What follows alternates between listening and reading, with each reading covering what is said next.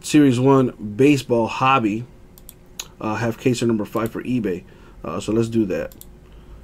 So I literally haven't touched anything since I did the recap. I did forget to do the random for these cards here. It's a fairly simple random. You know, I don't think anybody's going to trip really about these, but we do have to get it done. Even if they are just base cards. It's only right. You know what I'm saying? Alright, so it's going to be simple. As I said, if you notice, the cards have 2 players from 2 different teams on it. We got the Cubs Nationals, and we also have the Twins Royals.